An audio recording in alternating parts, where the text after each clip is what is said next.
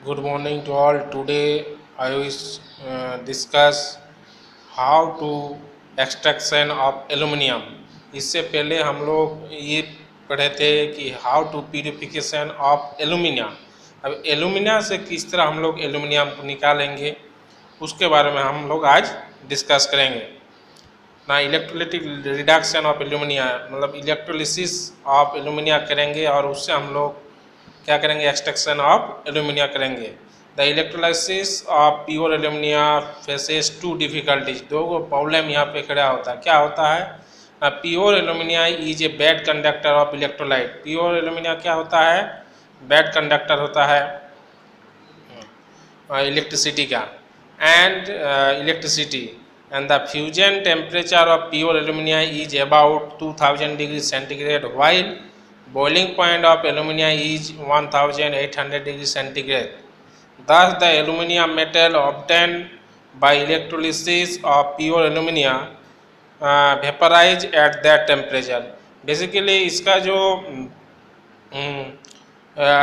Boiling point होता है बहुत ज़्यादा होता है, इसलिए क्या होता है, ये वेपोराइज हो जाता है। Therefore, some suitable flux like cryolite and fluorspar are added to pure aluminium to lower the fusion temperature.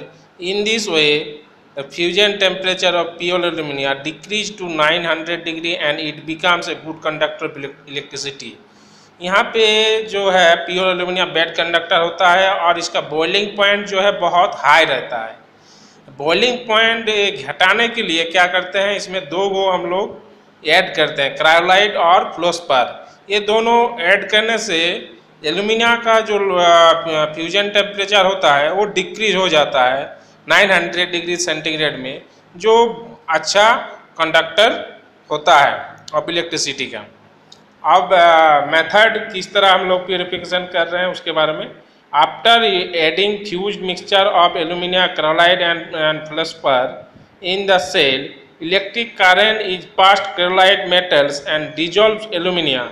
On passing current, aluminium decomposed aluminium is discharged at cathode while oxygen is liberated at anode.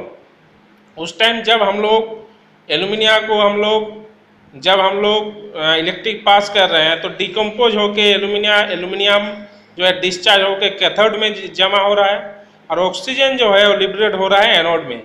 Aluminium being heavier then electrolyte settle at bottom of the cell. ये heavy है इसलिए क्या हो रहा है, नीचे जाके ये जमा हो जा रहा है।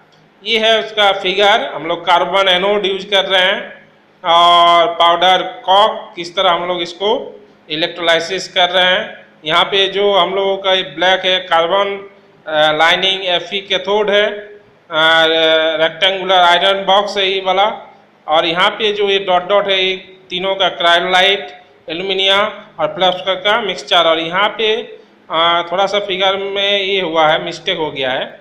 यहाँ पे जो है ये गैपिंग रहेगा, ठीक है। यहाँ पे एल्यूमिनियम को बाहर आउटलेट हो रहा है, जो सेटल डाउन हो रहा है वो हम लोग यहाँ पे आउटलोड कर रहे हैं।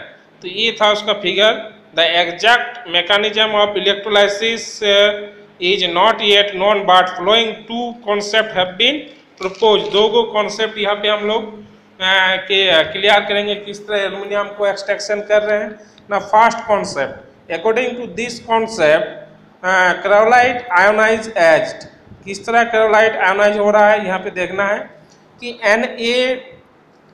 Na3Al(F6) जो है ये किस तरह आयोनाइज हो रहा है 3 सोडियम एल्यूमिनियम और फ्लोरीन में।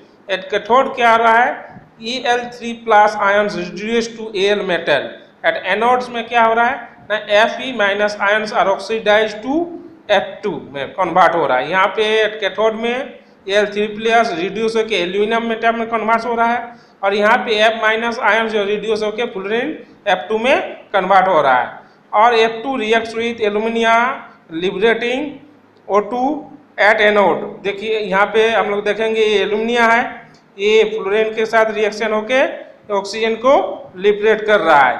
इन दिस वे Al2O3 मतलब aluminium decompose to discharge aluminium metal at cathode and O2 at anode. Okay, तो यहाँ पे पूरा अगर देखेंगे एल्यूमिनिया है, हमको क्या प्योर एल्यूमिनिया मिल गया। सेकंड कॉन्सेप्ट जो है ये हम लोग according to this concept alumina ionise हो रहा है Al3 plus and AlO3 minus पे। एट कैथोड में क्या हो रहा है Al3 प्लस 3 गो इलेक्ट्रॉन लेके Al में कन्वर्ट हो रहा है, और एट एनोड में जो है ये 4AlO3 माइनस ये जो है ऑक्सीजन लिबरेट कर रहा है। तो इस प्रोसेस से हम लोग अबाउट 99.8% प्योर एल्यूमिनियम को हम लोग क्या करते हैं, एक्सट्रैक्शन कर पाते हैं।